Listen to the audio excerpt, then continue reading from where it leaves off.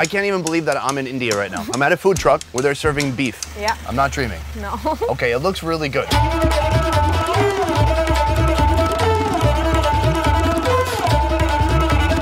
In Pune, we took on India's gargantuan vegetarian platter, piled high with over 50 items. If you eat until you're feeling really stuffed, you gotta take a nap.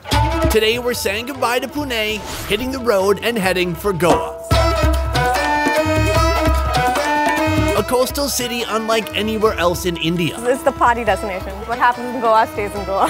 Yeah. Goa has a unique identity, which guarantees a one-of-a-kind menu. We have a gigantic feast here. I've never had so much Indian seafood. From Goa's forbidden street food, bole bole, bole bole, to the more bizarre eats I never expected to see in India. Have you ever cooked a shark? Yeah, we eat shark.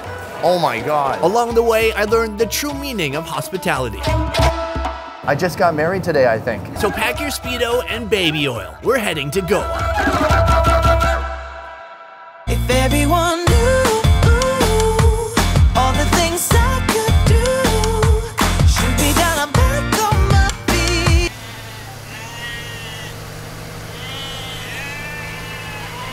Cause all I really need is me. If I could just Hitting the road, heading south. Bound for Goa. A 4-hour drive will bring you here. The highway side restaurant called Hotel PARAKH, a favorite of passing truck drivers and locals alike. The daughter of this family-run hotel is here to say hello. Can I rent a room here? No. No. A lot of restaurants in India, they call them hotels. The only one staying here is a nice piece of food. What is the food that's so special here? The red broth, which we call it as TAMBDA RASSA. The white broth, which we call it as the PANDHARA RASSA. And the dry mutton, which is called as Sukha. Oh my gosh. I just spent a beautiful, delicious, wonderful day in Pune, but I did not have any meat. Right? He's like, oh God, how can you do it? I'm really in need of meat. There is a surprise for you. Oh. The guests which come to our home, we're gonna have you a turban. What happened? We're not getting married right now, are we? These folks really know how to welcome a guy. They are gently strapping on the local traditional headwear to this plus-sized melon. Okay, so I'm gonna take a look. Here we go. I look stunning. Oh my God, is there a fan on my head? Wow, this is legitimately a surprise here. So the kind of mark between my eyes on the forehead? On the forehead. Okay, careful. I have rich, voluminous eyebrows, so try not to get that part. This is a kind of tilak welcoming. Guys, what do you think? It's looking good. This is one of the coolest hats I've ever had. I'll never be able to wear it again because there was a newspaper involved. At one point, there was a stapler. He just did arts and crafts on my head in like 45 seconds, and then this is the result. That's pretty awesome. We're here in the kitchen. There's so much action here. Hi there, how you doing? Do you like my hat? I just got married today, I think. This looks really delicious. How many chapatis do you think you make in a day? It's uncountable. Near infinity, like a lot. Right here, what do you call this bread? We call it as a bhakri. I've never seen it prepared in this way. There's kind of an assembly line here. The bread gets completely flattened out by hand. They kind of squeeze some water onto it. And then when it finally gets to the end of the line here, they put it directly on the fire. Then it puffs up and they put it in here. So why can they not use a roller? Why does it have to be by hand? The dough is really soft. If you get it rolled by the roller, it gets thick. So it's better to do that with the hands. So this is like old traditional. Yes, yes. This place is all about the broth. The red broth, TAMBDA RASSA, is given its red color from a commonly used southern Indian chili, though it looks spicier than it feels, or so I'm told. The red is balanced by the white, a more mellow broth containing spices, coconut milk, and chicken and mutton stock. Both are in a menage a trois with the mutton, boiled then fried before serving.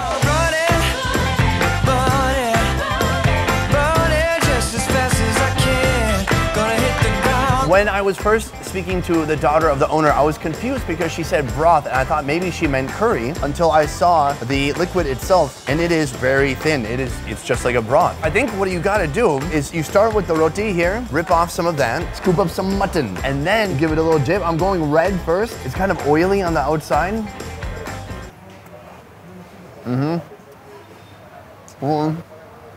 The broth is an Indian rainbow of flavor and aromatic spices. The mutton, however, can break your teeth if you're not used to navigating around the bones. It's like walking on eggshells for your mouth. Eating meat that's just been kind of hacked apart in random pieces with a little bit of bone, a little bit of meat, you have to be a bit careful. You can't bite with confidence. The broth itself was very rich. To me, it's like the flavors of India. This whole dynamic mix of contrasting flavors and spices. Bam, we're going in round two. This white broth, it's a combination of mutton and chicken stock with some coconut in there. Let's try it out. That's really tasty. Much lighter, not very spicy, not oily like the first one. The bread is so light, a little airy. You could even just dip the bread in if you wanted. Finally, to wash it all down, I mean, there is no more iconic physical gesture in India than the thumbs up. This is my first time having thumbs up too. It's a big iconic moment. Are you guys ready?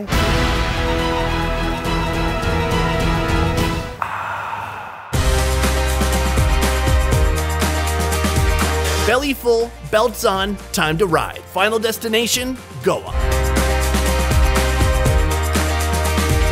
Goa is India's richest state, boasting the country's highest quality of life according to the people that measure that. Beaches, clean air, and its own array of unique food.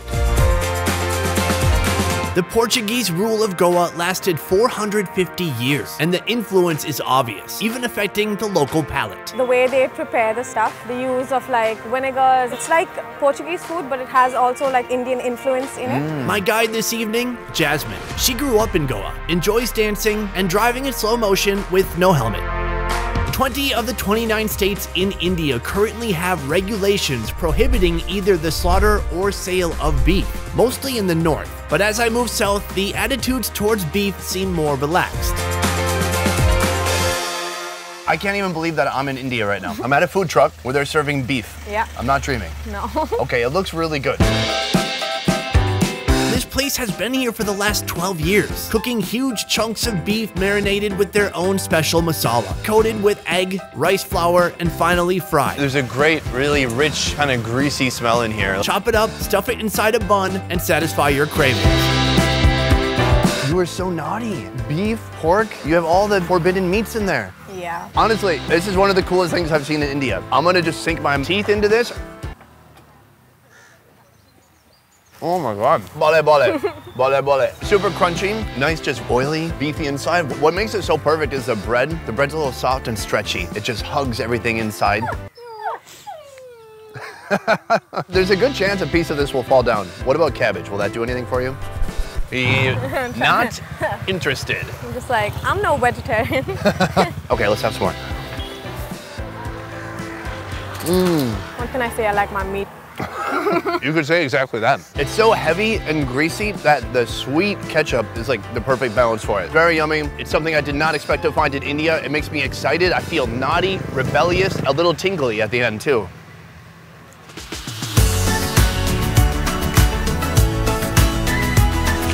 Goa's food scene comes to life at night. Street vendors pump out the local favorites, but some of the best flavors can be found here. This food area, what is this?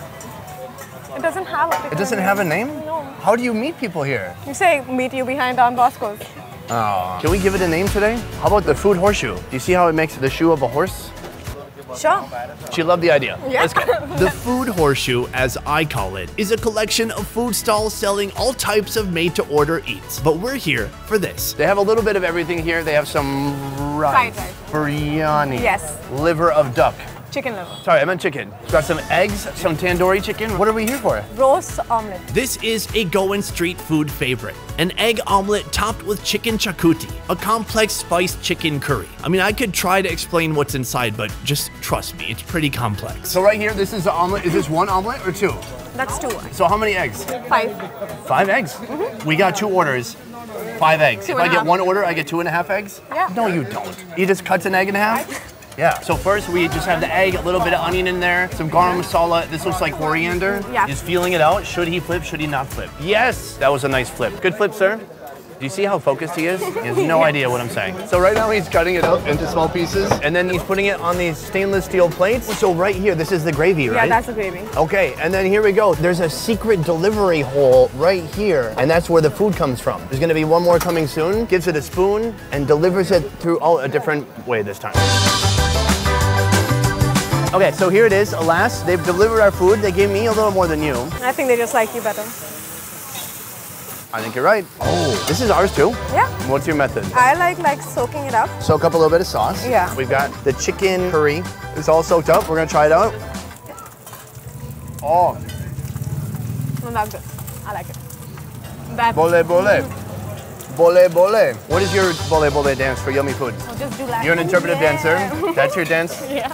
The curry is delicious. It's like super salty, a little spicy, even some kind of citrus. There's so many fun things in there, guys. It's really yummy. And this bread, honestly, like take. So this is the one they put on the flat top. I mean, it's like literally the best way to toast bread. You do have to be careful. There are some bones in here. And that's why you want to get it kind of in the deconstructed way, because you don't want a bony sandwich. You're going to shove that entire thing in your mouth? I would like to see. Yes, I am.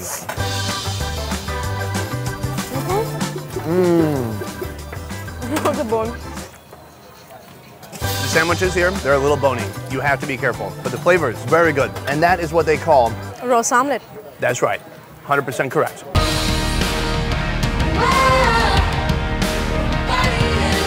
Next time on the best ever India road trip. Goa Part 2, cooking a homemade Goan Hindu cuisine with the most unexpected ingredient in India. The shark, it tends to have a specific odor. If you don't wash it thoroughly, that odor gets into the fish. Be sure to subscribe and follow along as we eat our way across India. And if you're traveling to Vietnam, let me recommend adventuring alongside a guide from One Trip. One Trip is the highest rated tour company in Vietnam, doing tours from north to south in all major cities, including Hanoi, Nha Trang, Da Nang, Hoi An, and Saigon. You can experience food tours, adventure tours, and more. To learn more about One Trip, check out the links in the description down below. I will see you next time. Peace. Do the dance now. What dance? Oh, you really kind of froze. Oh, that? Is that... Yeah, that's a new thing.